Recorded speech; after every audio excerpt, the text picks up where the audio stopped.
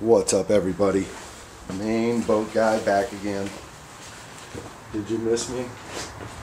We're going to be pulling that SEI Alpha 1 apart.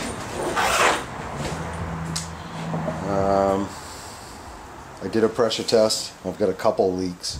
One I believe is below the water pump, and the other one I saw is the shift shaft seal in the back. See if I can show you. I can also show you the bolts we're going to pull apart. We're going to pull apart those two through bolts, single bolt in the back. Make sure your speedometer fitting is off.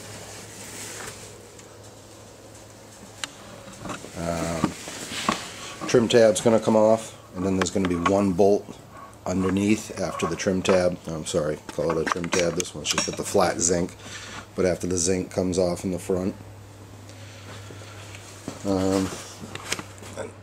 Well, that wasn't good. We shut the camera off on ourselves. Okay, so I was going to try and get back here and point out.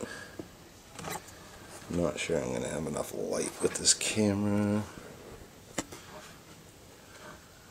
Yeah, probably not. But that shift shaft that it's slowly zooming in on right there, where the shaft goes through the housing, is leaking on a pressure test. So that is a definite need.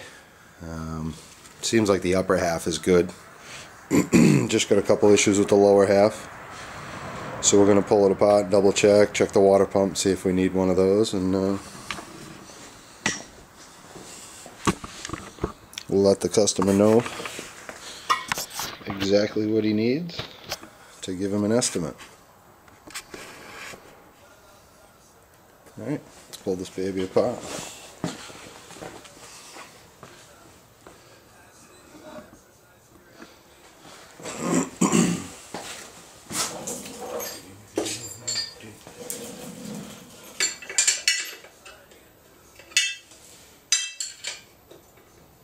Plus the close edge is too thick to get all the way around it. These are just 5/8 top and bottom. And make sure you have the gear oil already drained. If not, you are going to make a mess. I let this one drain for a couple days actually. Plenty of salt corrosion on those bolts, so we'll hit those with the wire wheel and grease them up before we put them back in.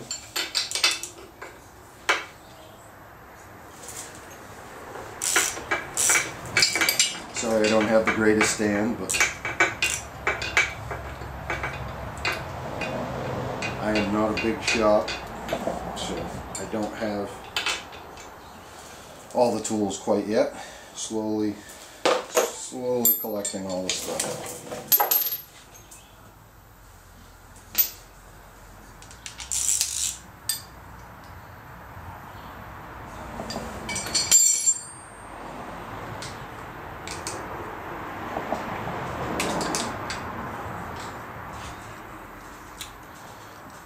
Doesn't look like that speedometer connector is any good, so we're going to get another one of those so you can get an accurate speedometer reading.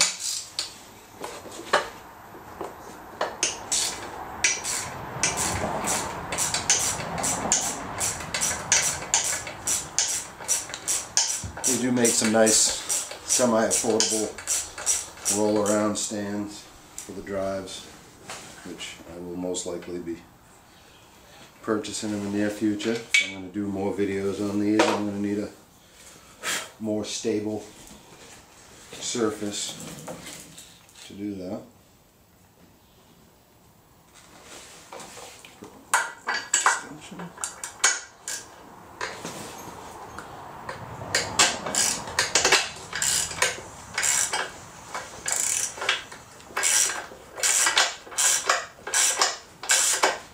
We're going to go ahead and replace the zincs on it too. We'll find out from the customer if he leaves it in the water. I believe he leaves this in fresh water, so we'll do aluminum zincs. We won't do the zinc material, or we'll do magnesium if he wants to spend the money. Magnesium is straight fresh water, aluminum's brackish, Yeah, and then zinc is straight salt water. That's a 9/16 bolt under here, 1/2-inch bolt under the center, and they call that the front of the drive. This is the rear of the drive.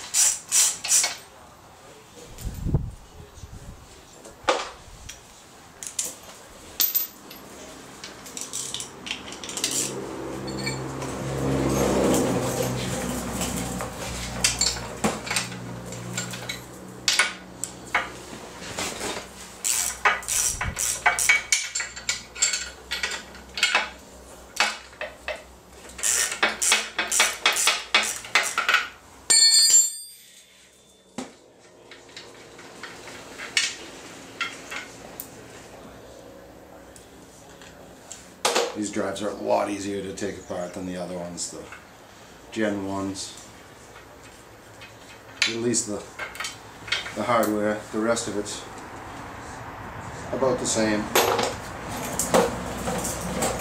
Not huge difficulty to working on these. Just paying attention to stuff when you're taking it apart. She's going to be together, so that's the hard part about not having a good stand.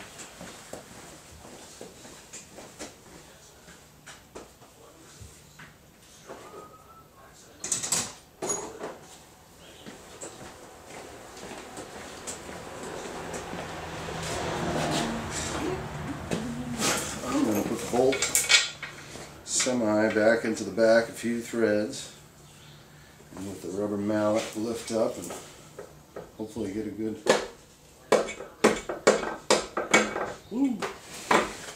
swing on it.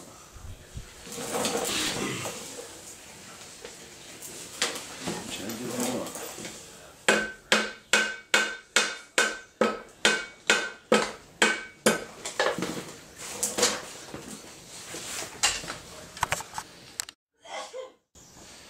Alright, sorry about that. We got a phone call and then I started working on it again without turning the camera back on. So, I had to put that bolt back in there, a couple threads, lift it up on the top of the drive, bang down on that, and then I did rubber mallet underneath this back plate, picking up on the top of the drive just to separate the two. And then you can see she's just coming separated. This is a good reason for putting grease on everything when you do put it back together. Bolts, hardware, the dowel pins, etc. So I will use the screwdriver, separate it the rest of the way.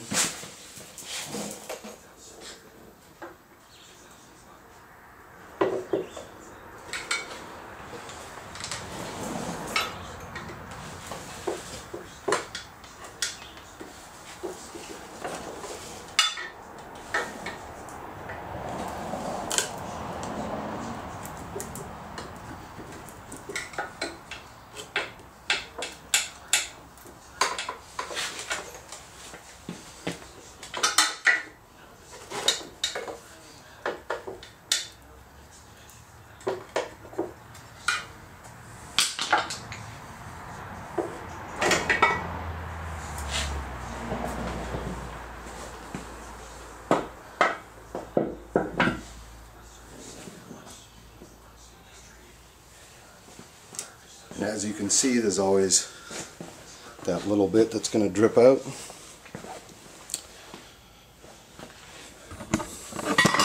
But what is getting frozen on these, zoom in, dowel pin right there.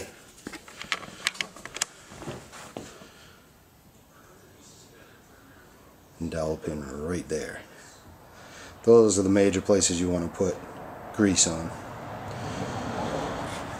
So we'll pull this water pump off, clean this up a little bit, and then we'll get a plug to put in the transfer hole from the upper to lower for the gear case, plug this off, and we'll do a pressure test again to pinpoint the other leak if there's another one under the water pump.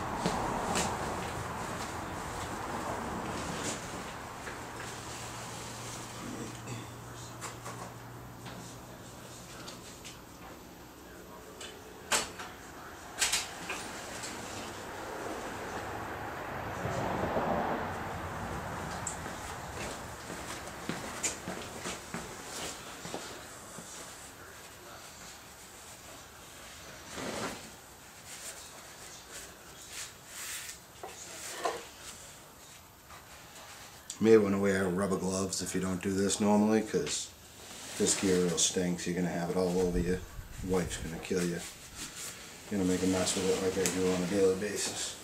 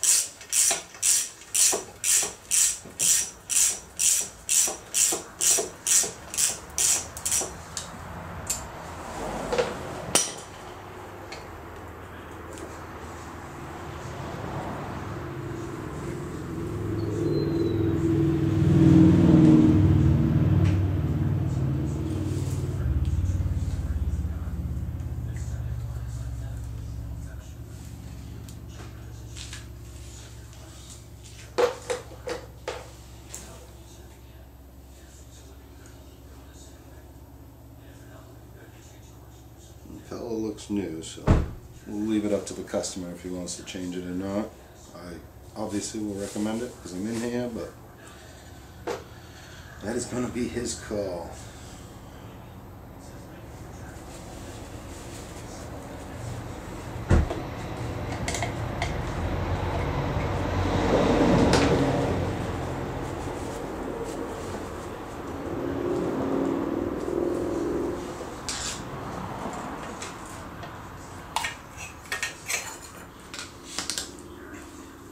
Yeah, she's a mess in there.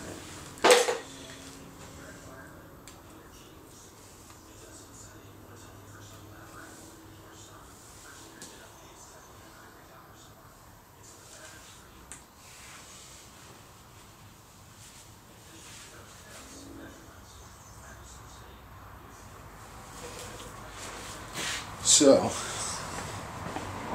we've got a decent mess inside here with some corrosion. The pink is, I want to guess, from the non-toxic antifreeze. It hasn't been run since winterize, and I'm suspecting it's this oil seal. I'm going to replace that whole housing with the seals in it, because one thing I did notice when I picked the boat up, and you can see just a small trace of right there, the gear oil was running down through those pickups. And when I did the pressure test, it wasn't coming out of the shaft seal at the top, and I just couldn't see below the water pump. And then you can see the shift shaft seal. You know, that's fresh stuff on top, but you can see the wetness on that, and I definitely had some leakage on that. So we are going to just reseal